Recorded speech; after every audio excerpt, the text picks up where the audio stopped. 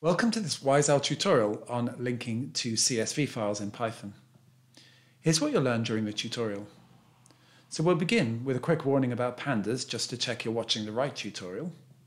And then we'll go on to look at how you can write CSV files and how you can read them back in again. CSV stands for comma separated values, by the way.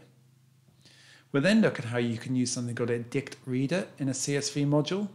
And what that allows you to do is to read each row of a file into its own separate dictionary.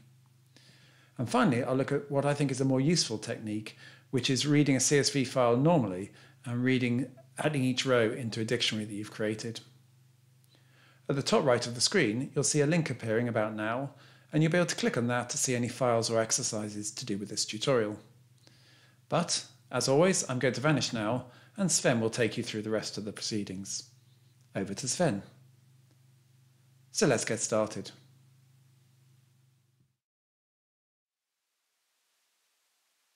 So I'd like to begin this tutorial with a very quick warning about pandas, not those pandas, pandas the module in Python, and it's this, that if you're importing a table of CSV data into a pandas data frame, there's a much easier way to do it in pandas than what I'm about to show you in this tutorial. But if all you know about pandas is they're black and white cuddly bears from China, then please watch on. So for the examples for this tutorial, we're going to look at reading and writing out the names of our wretched cats, I'm afraid. So it's time to meet them again. They are, if you remember, Annie, who's a tortoiseshell cat, and her brother, Neo, who's black and white. He looks mostly black there, but there are quite a few white bits as well. So in this tutorial, what we're going to do is write out and read in a list of our cats. There's going to be 3 columns, the cat name, which will be what the cat's called, the colour, and when the date of birth is. I'm going to assume the cats were all born on 15th of August 2019. They were certainly born on the same day, but it was sometime in August, I forget exactly when. But I feel that's not vital for this tutorial.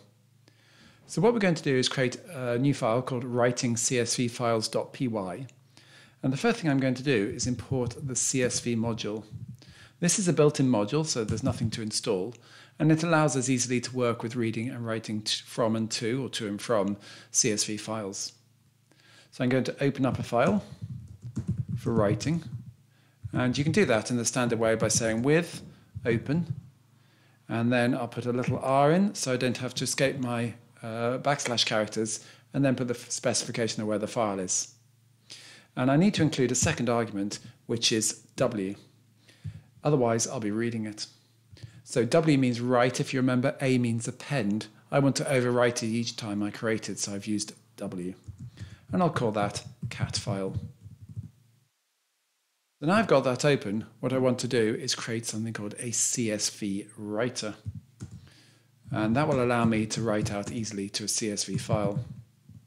And to do that, I'll create a new variable called writer, and I will set it equal to a CSV writer based on the file I've just created. And then I can start writing out my information. So first I'll write out the header. And to do that, I can say writer.writeRow. And what I need to do is provide it with an iterable object. So what I'm going to do is pass in a list of things. The first thing will be the heading cat name. Then I'll have the heading color, and then I'll have date of birth. After writing that out of the file, I can now write the actual cats. That again, I can put writer.writeRow, and I can write out the first cat, who is called Annie. I'll put that in quotation marks just to show you shouldn't be too afraid of those. She's tortoiseshell. Was born allegedly on 2019-08-15. What I needed to do was to include that in square brackets to make it an iterable object, otherwise it won't be accepted by the write row command. And what I'll now do is just amend that slightly to get Neo. And Neo is black and white and was born on the same date. Say it's finished. And just to prove this has finished my writing, I'll print out a message saying that's it. What I can try doing now is to run this program. So if I press Alt Control N as always, I get the message that's it, and I get a list of cats. Now you can see that it's overwritten the file because I've got a different version. I've got blank row, alternate blank rows. And the reason I got this is I didn't add an additional argument when I was creating the file, which is to say that when I create a new line, I should use a blank string for a new line character. So if I run that again now, and again have a look at my cats.txt, it's refreshed automatically, which is quite clever, and it gives me the list of cats. So that's how you can write a file in CSV.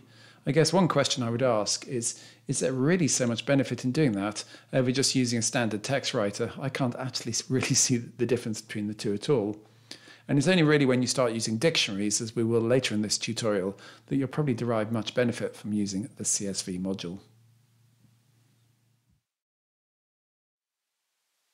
So having written out a list of cats, let's read them back in again. So we're going to look at reading CSV files, and I've created a program to that effect.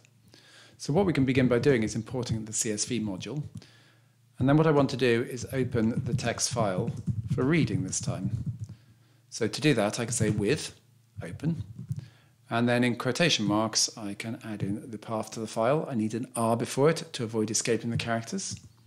And I'll call that cat file again. Why waste a good variable name? So what I can now do is create a CSV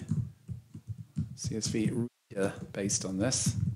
I'll call my variable reader. I don't have to. That's just a good variable name. So I'll take my CSV module and apply a reader to that.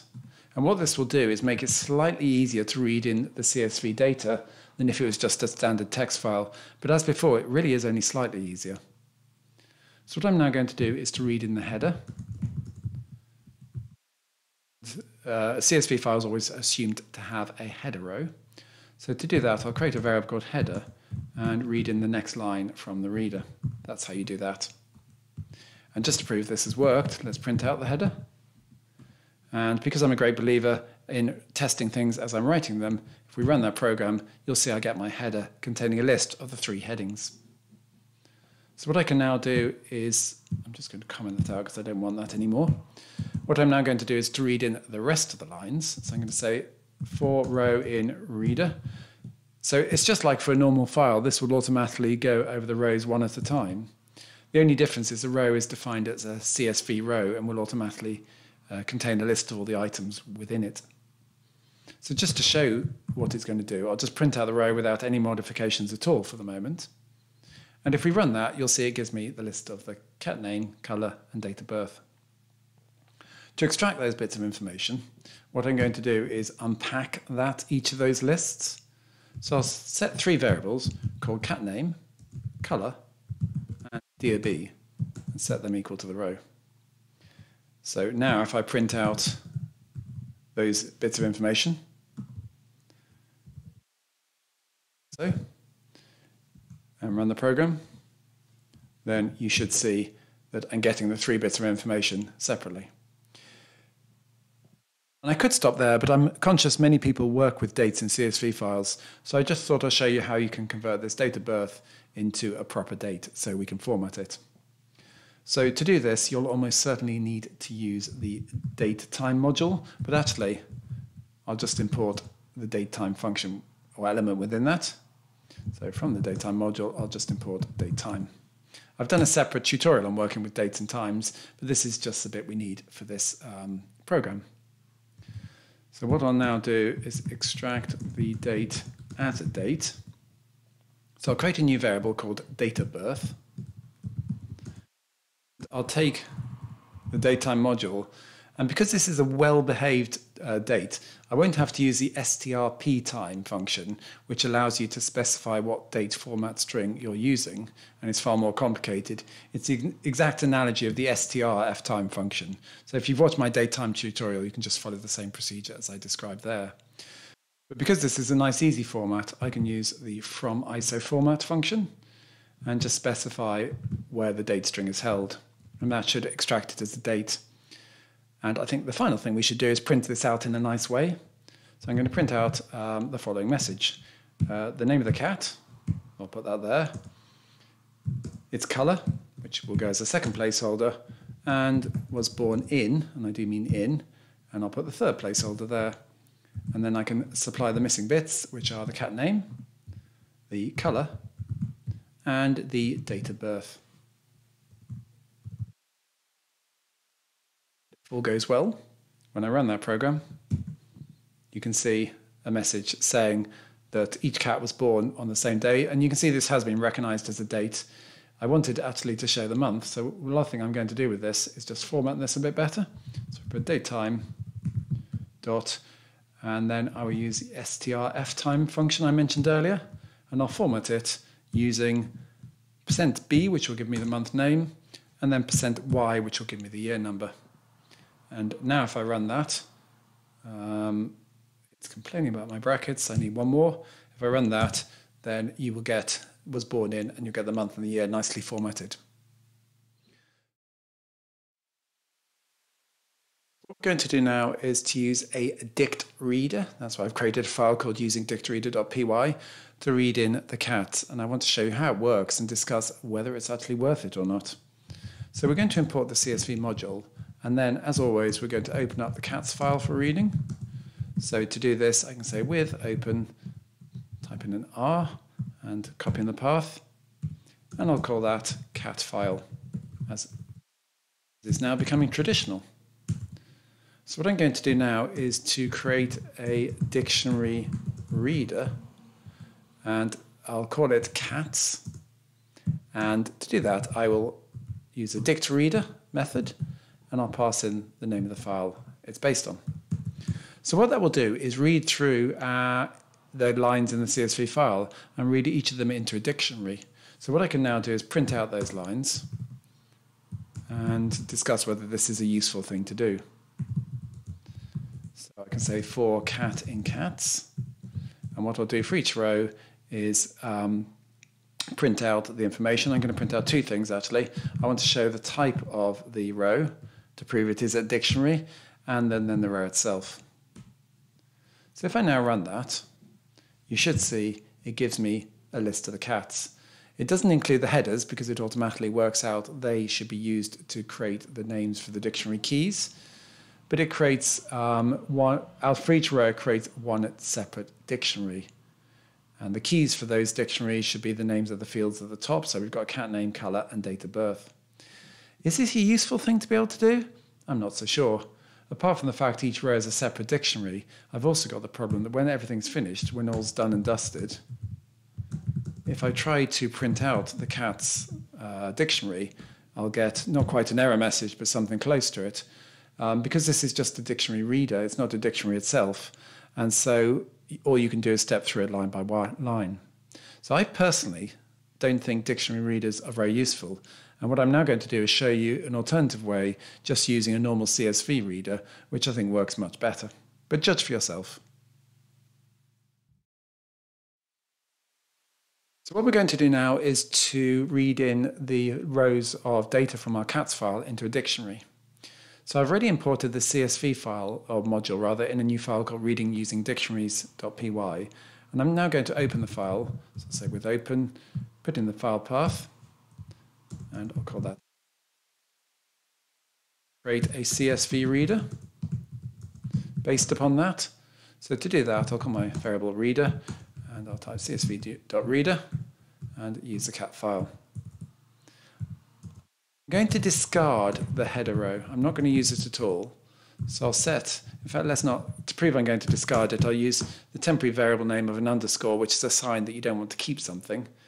And I will take the next row from the reader. What I can then do is loop over all the rows.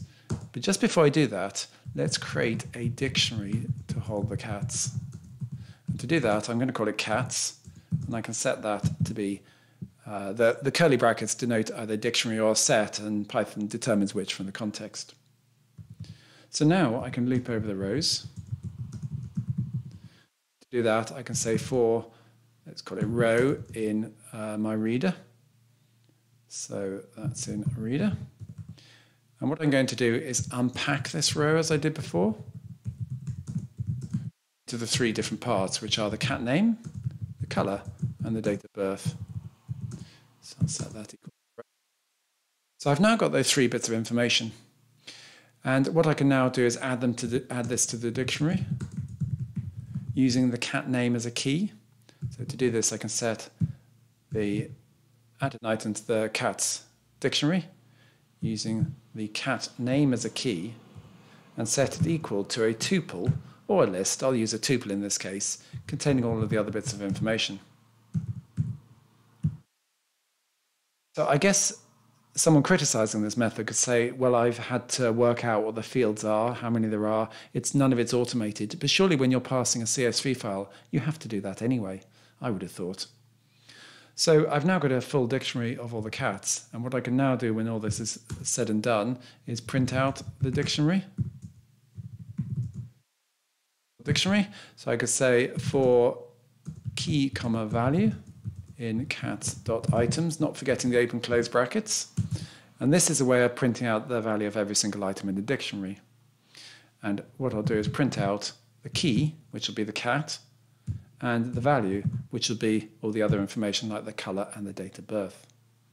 So if I run that program, you can see it gives me the information I want. So the great thing about this, of course, is I can get information on a specific cat. So let's do that. Let's suppose I want to get information on Neo. Then I can print out information on the item in the dictionary with that particular key.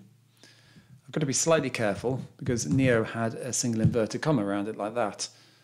But if I run that, you can see it gives me the information on Neo. He's black and white and when he was born.